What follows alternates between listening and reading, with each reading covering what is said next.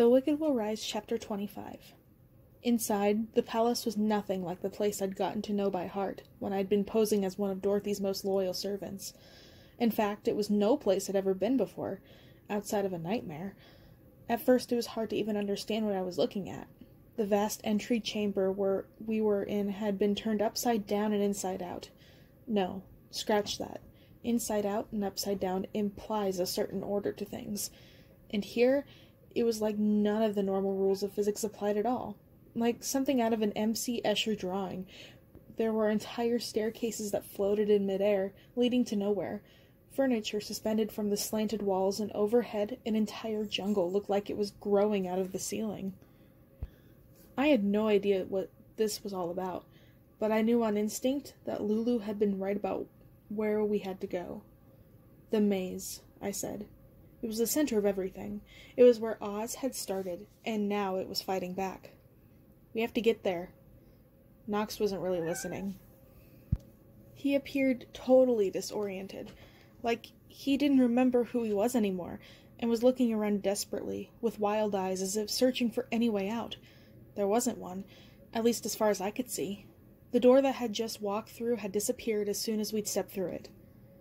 Nox, I said, frantically grabbing his hand. Get yourself together. I know it's hard, but we have to find Dorothy and Ozma. We don't have a choice.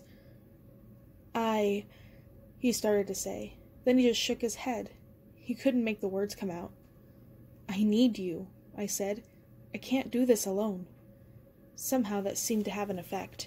Nox bit his lip, nodded, and steeled himself. Okay, he said, taking a deep breath. I can do it. It's something about this place. It just seems wrong. It's messing with me. I know, I said. But I didn't quite get why it was affecting him so much more than me. It was true that it was disorienting. I could barely see straight, and when I took a step forward, found myself moving backward instead, like I was on rewind. The main problem was that I didn't know how in the world we were going to find what we were looking for in the first place. That is, I didn't know until a flash of red in the corner of my eye attracted my attention, and I spun around to find the source. Dorothy. Across the room, Dorothy had Ozma on one of her mind control leashes, and Dorothy was leading her up a moving staircase. They spiraled upward, toward a green door that hovered in midair, that what seemed like a mile above us. I wasn't even sure how it went so far up. The ceilings didn't seem all that high, but the way space seemed to be working in here, it obviously wasn't worth it to try to puzzle it out. There, I said, pulling Nox with me as I began to run, or tried to run. The faster I tried to go, the more the strange physics of this place slowed me down, until it felt like I was moving through jello. At this rate, Dorothy would get away long before I was able to catch up. Do you think you can teleport? I asked Nox. It was a risk. Who knew whether teleporting would even work in here, especially the way my magic had been working ever since we'd entered the city. But it was the one I had to take. I can try, he said, looking uncertain. Are you sure? He gulped. I think so, he said. I didn't believe him, but what else could I do? Dorothy hadn't noticed me yet, but she was already halfway up the stairs. We'll do it together, I said. Holding Nox's hand tight enough to cut off circulation, I held my breath and took him with me into the Darklands. As soon as I entered the shadows, I knew I had made a mistake. His hands began to slip out of my grip. It was like trying to hold water, but through the hazy screen that separated me from the world above, I could see that Dorothy was almost to the door that would take her out of here. So I rose back up to reality. It had worked. I was only a few paces behind Dorothy now, and she still hadn't noticed me. But Nox was gone. Ozma was already through the door, and Dorothy was stepping through it. Panicking, I looked over my shoulder and saw Nox still back on the ground where we'd started, gaping up at me with a look of abject terror on his face. Go, he screamed. I'll catch up. I could have gone back for him. Instead, I dove through the green door after Dorothy, a split second before it closed. I was standing on the edge of the palace's grand formal garden, near the hedge maze where Pete had once told me this was the place Oz had been born. Dorothy and Ozma were walking toward the maze. Long ago, Pete had told me that Dorothy was terrified to enter it. There was something about it that scared her, something that told her she would never survive if she tried to make it through the center. But now, with brainwashed Ozma leading the way for her, she seemed dead set on getting in. The maze didn't scare me. I had made it through before. I knew how to deal with it. But I also knew that if I tried to get through it again on my own, there was every chance that I'd get lost, or lose track of my targets for good.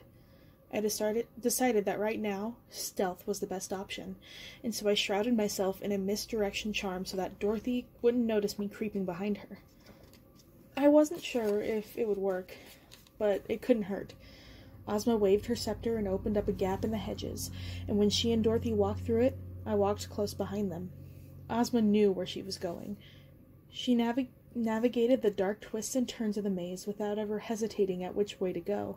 Every now and then she paused at a place that didn't look like the path at all, waved her scepter again, and opened up another hidden passage. As Dorothy followed her, I followed them both, and soon we had reached the center.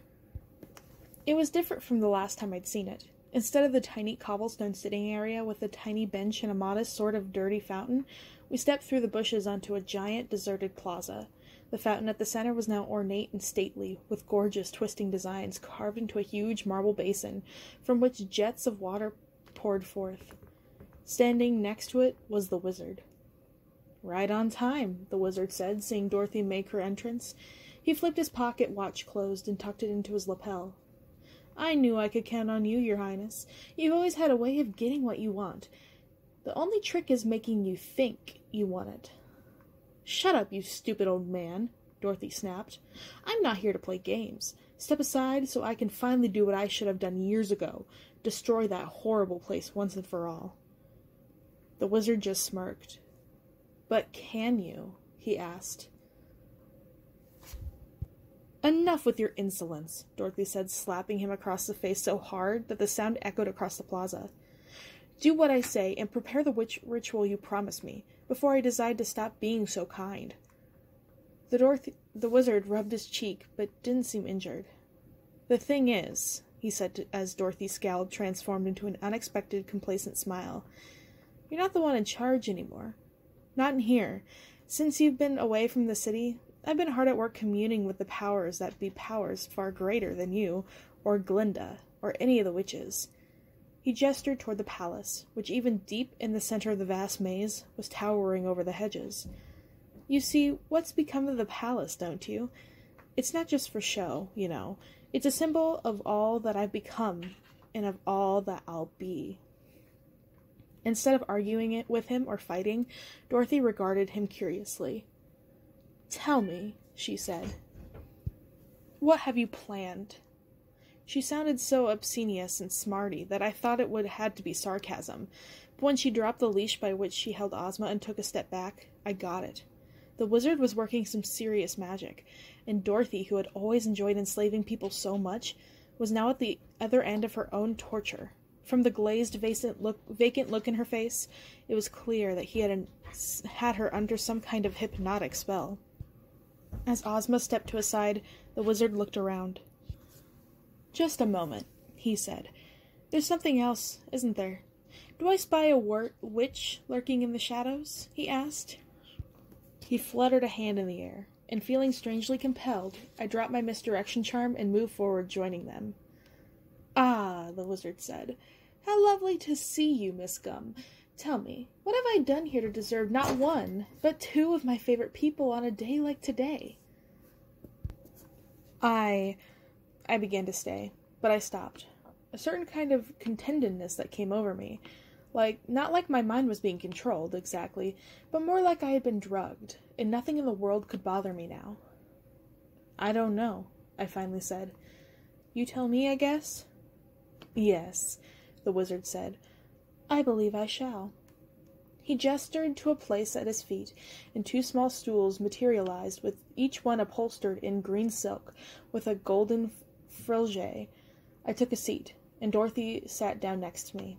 It was unnerving seeing her behave so pliably. But then I was behaving the exact same way. The wizard gazed at us with fatherly kindness. "Let's discuss some things," he said.